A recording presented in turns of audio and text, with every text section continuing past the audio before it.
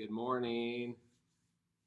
Waiting for some folks to jump on here. Good morning, Amy. Betsy, good morning to you. Jessica. All right. Sam, man, good to see you on here. Angie, good morning. Lori, Keith, Lindsay. Say hi to everybody when I see you hop on here. Mary Kay, good morning. Alan. Paul, you've got like perfect attendance, man. I see you on here all the time. Kelly. Wow, so good to see you guys. Emily, good morning. Megan, good morning, Megan. Good to see you. Gabe. All right, Jason. Let a few more folks hop on here. Give it another minute.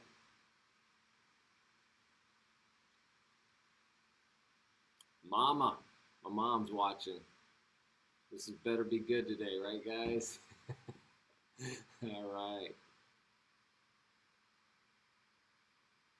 All right, lots of folks on here. So what is today? Goodness, today is Thursday, right?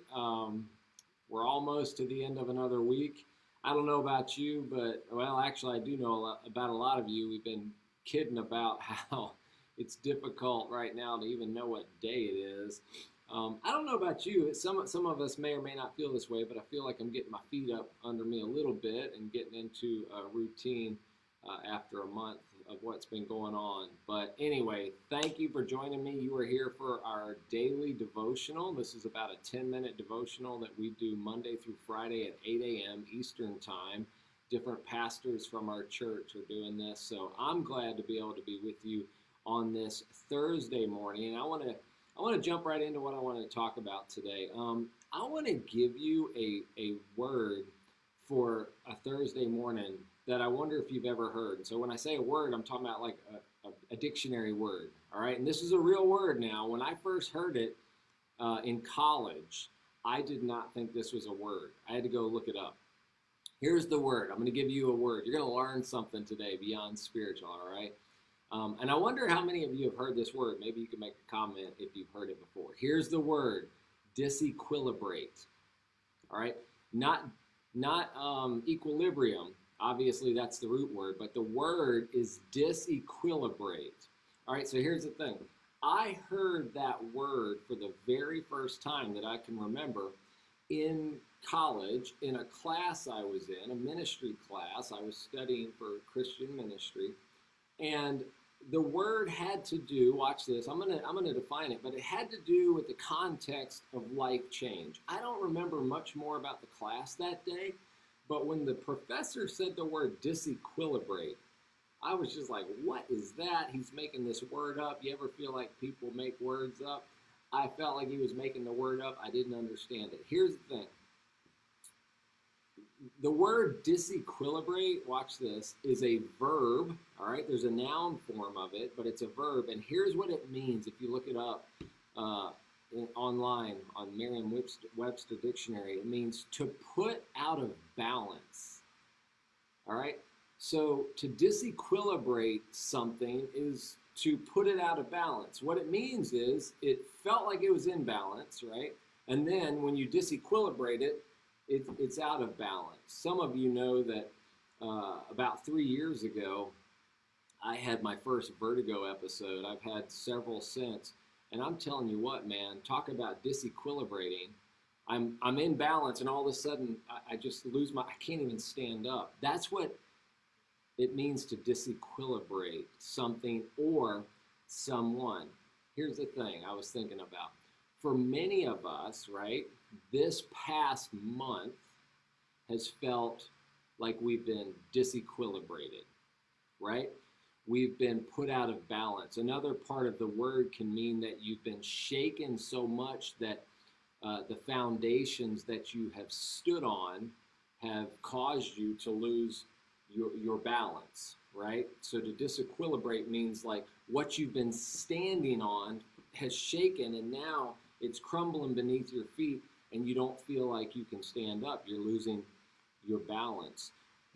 What we have stood on, many of us, myself included, for a long time has been shaken over the past month. There are things like wealth, the security of things, jobs, all these things, right? Myself, what I do every day, my routines, relationships. There are so many things that have been disequilibrated and put us out of balance. And I think that's happening to many, many people. And here's the thing. Disequilibration is very scary. It shakes you to your core, because the thing that you've been standing on, all of a sudden you realize maybe this is not as secure as I thought it was. And you struggle. I struggle when I'm disequilibrated. But here's another thing. I want to give you another perspective. And this was what my class was about. It was actually, I just said that it was in the context of life change that we talked about disequilibrating people. The professor was saying that, life change doesn't really happen unless somebody's disequilibrated. That is, what they've been standing on is shaken. So even though it can be extremely scary to be disequilibrated, right? To be put out of balance for everything you're standing on, to all of a sudden not be secure anymore. And you realize you thought it was secure, but now you realize maybe it's not so secure. It's also an opportunity. Though it's scary, it's also an opportunity. Though it's frightening, it's also an opportunity for us to find something to stand on that is more secure and will help us, I almost said, regain our balance, but the thing is, we were never really balanced in the first place if we were standing on something that wasn't secure. So to help you gain true balance in such a way, listen, that you'll never be disequilibrated again. I don't mean that some things won't shake you or challenge you or cause you to lose balance, but you'll look down and you'll realize that what you're standing on is secure, right? So what's the point of all this? Well, I felt this morning that I wanted to take aim at your heart. So if you're listening to this, and this is very intentional, very deliberate today, all right, a little bit different for a devotional for me. I wanted to take aim at your heart. And so if you're watching this live or you're rewatching this, somebody shared it with you, I want to tell you that I'm aiming at your heart today to give you balance and something secure to stand on, not just now, but for the rest of your life. If you're not a Christian and you're watching this, okay, if you're not a follower of Jesus and you're watching this, then I want to aim at your heart and I want to challenge you to consider something new to stand on, because you've been shaken just like we all have. And you need security, you need balance, you need to know that what you're standing on is secure. So I want to challenge you, if you're not a Christian, or you're wondering if you're a Christian, you're watching this, consider what I'm about to say. If you are a Christian, like myself, I'm a follower of Jesus, you might discover, like I have even now, that there are times that what I'm standing on I thought was secure, but maybe I wasn't really standing on something secure. Does that make sense? Maybe even though I say I believe, I wonder if I really believe. So Paul, who was a writer to a group of Christians in the first century, wrote something that I was reading this morning that I want to read to you. It's from 1 Corinthians 15. This is security.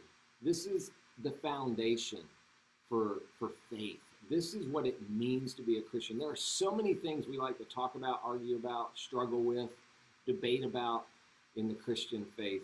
But Paul wants to be sure that first century Christians and us in the 21st century, no matter what we're going through, and they were going through a lot, he wants to make sure we know what to stand on. So here's what Paul says. Now, brothers and sisters, I want to remind you of the gospel I preached to you, which you have received and on which you have taken your stand. This is what you're standing on, he says. By this gospel you are saved, rescued, if you hold firmly to the word I preached to you. Otherwise, you have believed in vain. Then he says, for what I received, I passed on to you as of first importance. Y'all, what he's about to say is the most important thing. This is security. This is balance. This is where we get our equilibrium, okay? He says that Christ died for our sins, according to the scriptures, that he was buried, that he was raised on the third day, according to the scriptures. That's Easter. We just celebrated that. So what Paul says is the ultimate foundation that is going to give us security, security above all securities, real security, not false security. It will help you be balanced when things come at you and you're like, am I going to make it or not? You start to shake back and forth. You look down and you wonder, am I really balanced? You will find that this is ultimately your security and your balance, and it's this. It's simply that Christ really did come to this earth, that he really did die, that he really did physically resurrect from the dead, and that we attach ourselves to that truth and that hope above all else. And then I'm just going to skip to the last verse of that chapter. He says this. He says a lot about that. And then he says, therefore, my dear brothers and sisters, stand firm. Let nothing move you. Always give yourselves fully to the work of the Lord, because you know that your labor in the Lord is not in vain. So what Paul's saying here is it's all about Christ, and it's all about his death and resurrection. This is our hope. This is our security. Equilibrium comes from standing on something secure. I want to tell you that the death and resurrection of Jesus Christ is secure. You can stand on it. No matter what happens, it will get you through. Even death will not shake you.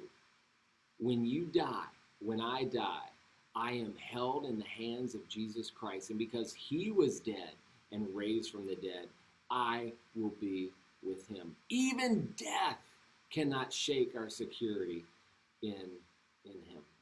So y'all, we can build our lives on all kinds of things, and some of us have been doing it. I know for me, a lot of times I build myself on what I do as a pastor, but that's not my security. You know, being a father is not my security. I love it. Being a husband, having some money in the bank, and a lot of us have lost a lot of that, right? Jobs, all those, and I'm not saying those things aren't hard, but y'all, they're not our security. And if you've been disequilibrated because of those things, I know it's scary. But will you see it as an opportunity to find something secure to stand on? And I hope when you do, you find Jesus. I have discovered that in anything that's going on in my life, no matter what, Jesus is my security. He gives me balance. He always brings me back to where I need to be. Y'all, I want to pray for you. If you're not a Christian, I want to pray for you. If you are a Christian, I want to pray for you. And thank you for hearing this today. I pray you consider it and that you find balance in Christ today and that you stand on something secure. Let me pray. Jesus, I give you thanks for my friends watching this today and hearing my voice. I pray, God, that we will find our security in you, your death and resurrection, physically, your death and resurrection. The reality of it will become real to us in such a way that we know it's what we can stand on, and it will get us through no matter what. In Jesus' name we pray. Amen. Hey, friends, it was good to be with you. I do want to remind you, if you're tuning in on the weekend, we have a new series starting this weekend at Quest called Guardrails. So just go to questchurchlive.com.